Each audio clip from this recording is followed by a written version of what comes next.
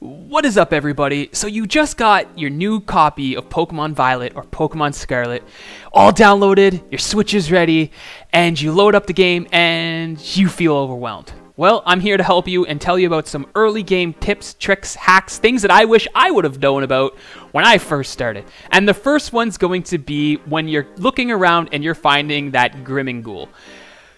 Instead of running around and looking individually one by one trying to find that one coin, if you go up to the tops of watchtowers, so anything with a ladder, you can find him there sitting inside of a chest, and if you defeat him or if you catch him, you will get coins. So if you catch him, you only get like 4 or 5, but you're able to catch him, and if you defeat him, you actually get 50, and you actually need 100 coins, to evolve him.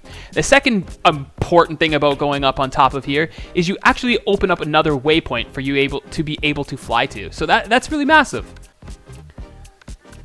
The second really awesome thing that I really want to talk about, and I wanted to put it pretty early on in this video in case you don't watch the whole thing, is if you actually go into your Pokedex, which is not talked about very often about this Battle Pass-like feature. So if you go into your Pokedex and you hit X, you're going to load up this Battle Pass, and it's basically going to give you all of these awesome, amazing items through progression of your Pokedex. So definitely check it out. I'm sure you have some awesome rewards waiting for you. So take a look. And then the third tip is pretty straightforward, but some people don't know about it. If you have a fainted Pokemon and you are stuck in an area because you are EV training, Let's Go training, you are looking for a shiny, or you're battling trainers and you're almost fainted and you have a while to go before you hit that next location of a Poke Center, if you actually open up the picnic and make yourself a sandwich, you are able to heal your Pokemon to full health. So it's definitely worth looking into if you are trying to,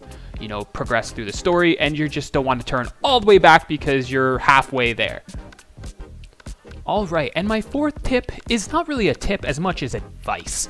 I would say when you're overwhelmed because there's so many different paths and storylines you can choose, I would prioritize the Titan storyline first, because that's going to give your ride Pokemon the ability to fly, glide, climb, swim, and just make, you know, traversing the terrain 1,000 times better. So you don't have to worry about your Pokemon being over leveled, because if you catch them early on, they will be loyal to you and they will listen to every command that you have. It's just the new ones you catch at level 55 that, you know, you only have one badge that won't listen to you. So keep that in mind when you're deciding which story mission to go with.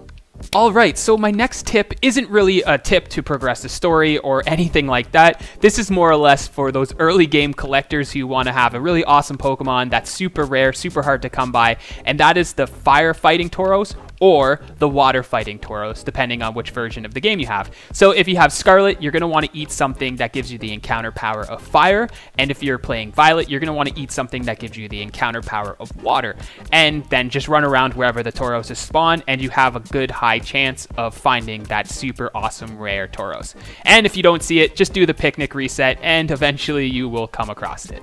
Alright, my next tip actually takes place in the Pokemon Academy, and you just want to make sure that you're going in there to talk to your teachers, because you're going to open up some really cool, awesome dialogue and get rewards for it, as well as Jacques here, who will also give you rewards based on how much Pokedex entries you have completed. So you get a lot of pretty cool, awesome items. So just make sure you come in here every so often, check your teachers, check your, you know, with Jacques, and get those awesome rewards and sweet dialogue. All right, and my next tip is to be like Cobra Kai and show no mercy and defeat every single trainer you possibly come across, because if you do, you're going to be able to get rewards based on how many trainers you have defeated in an area, and you just usually go outside of a Poke Center and there is a guy standing there who will ask you, who will tell you, oh, you have defeated this many Pokemon trainers, or you need to defeat this many more Pokemon trainers, and here's an item when you do.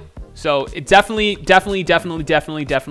do not overlook trainers. All right, and for my last tip, trick, it's not really a tip or a trick, it's more or less just like a Pokemon life hack, and that is there's 3 Pokemon that require you to run around in the Let's Go feature, but if you throw them out, as long as they're in the first section of your party, they will just run around like you can see right there, my little guy running around, and after 1,000 steps, you can evolve him. Just make sure there is like that you save, because there is no way to actually tell if they've walked 1,000 steps. So just save the game before you think that you have, and give them a candy and they will evolve.